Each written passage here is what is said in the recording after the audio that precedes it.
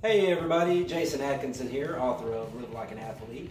And in today's shorts video, I'm going to be talking about the importance of nutrient timing and specifically when to eat carbs to burn fat faster. For those of you who don't know who I am, I'm a 45-year-old stubborn fat loss expert. I was featured in national news media publications, including Success Magazine, for losing 75 pounds, and I've managed to maintain a new healthy weight for more than 5 years now.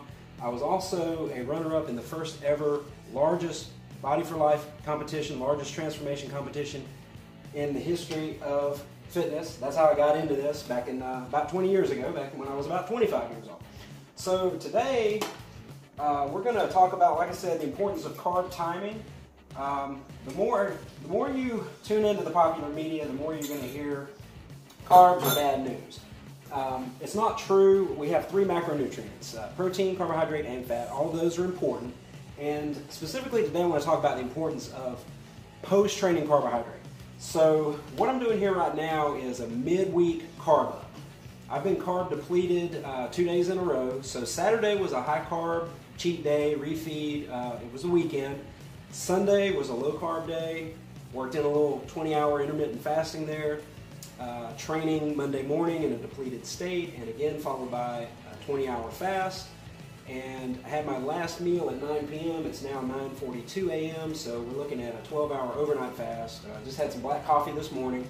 Just got back from the gym, did an hour workout, and now it's time for some post-training recovery. So over here I've got 1 whole egg and 5 whites, and I actually have a scoop of a whey protein powder that I'm going to have along with this. The exact brand doesn't matter. This is Pro Performance Whey from GNC. That's the closest to a generic that you can get. It's about $25 for a 2-pound tub. It's very economical. This is a concentrate blend, so it's a little higher in carbohydrate. If you want 0 carb or very low carb, do a pure isolate. It's going to cost a little bit more. But with this one, for what we're doing, it's fine. So I've thrown in, I'm going to make a little omelet here. I've got, like I said, 1 whole egg, 5 whites. So I'm looking for about 10 grams of fat with this meal. So 5 grams of fat are going to be found in the yolk. I actually have no problem with dairy. So just for flavor, I like to throw in a little slice of cheese with that omelet and melt that. If you don't want to do the dairy, you can take out the whey. You can substitute that for another type of protein powder, plant-based option, which is not really as high quality as a whey. Or you could do a beef protein if you so desire. I've never tried those, so I don't know about the flavor on it, but those options are available. And then along with this, I'm having a half of a baked potato here. And in my coffee, I have actually put a tablespoon of raw honey, raw unfiltered honey. So that's got about 20 grams of carb, and then the half of the baked potato there is about another 20 grams. So we're looking at about 40 grams of carbohydrate post-training, and about 40 to 45 grams of protein here with the omelet and the whey protein. So what happens when you're in a carb depleted state like what I'm describing? I've been eating very low carb for the past 2 days, about 20 to 25 grams of carbs per day. So that's very low level, ketogenic levels. And what that does is it allows that stored carbohydrate in the muscles and the liver, which is called glycogen, to get depleted or lowered. And that's accelerated by training in a fasted state, like I mentioned earlier. And what that does is it primes your body to uptake the nutrients that you put in here. So post-training is the best time to take in your carbohydrates. But again, you might want to cycle those carbs in. Again, what I'm doing here is a midweek. Today's Tuesday. It's my day off usually, so I'm home, so I'm going to eat a little more often throughout the day. Wednesday and Thursday, I'm going to go back onto an intermittent fasting protocol where I'm fasting up to 20 hours a day, consuming all my calories for the day in a 4-hour window. And then on Friday and Saturday, I'm actually going to ramp up the carbs and the calories again. And what that does is it sort of keeps the body from achieving homeostasis. Basically, your body adapts to whatever you do most of the time.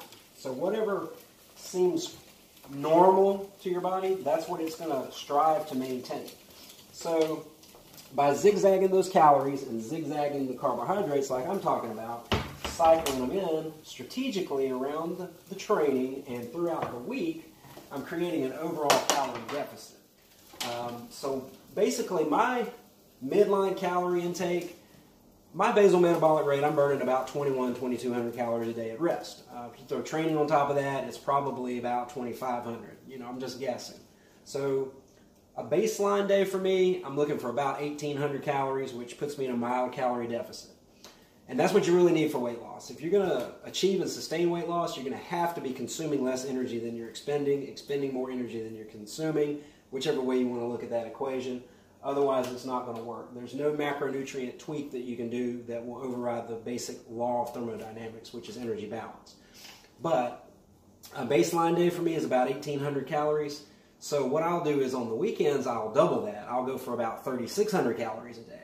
And then, like I said, 4 days a week, Sunday, Monday, Wednesday, and Thursday, I'm doing about half that, or about a 900 calorie day. And the way I achieve that is by cutting the meal frequency in half and only having 2 or 3 meals a day instead of 5 or 6. So it makes it a little easier because I'm just going a longer period of time without eating, and then again, eating all the calories for the day in a compressed window. So that allows me to create a huge calorie deficit 4 days a week.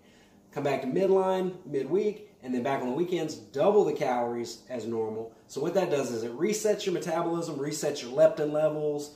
That's a hormone that's involved in releasing fat stores, and it keeps your insulin low and stable throughout the week, but then spikes the insulin strategically, like I'm talking about, post-training and on the weekends, to drive the aminos into the muscle cells so you can recover from the training and produce muscle growth, which in turn is going to help your body burn and metabolize fat more efficiently. So if you like this video, click subscribe below, hit the like button, share it, and please click on the link in the profile here and pick up a copy of my book, Live Like an Athlete. That's got all my tips and tricks of how I was able to lose 75 pounds and maintain a new healthy weight again for 5 years now.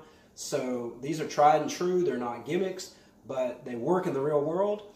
And I'll be back soon with more videos. Thanks for listening.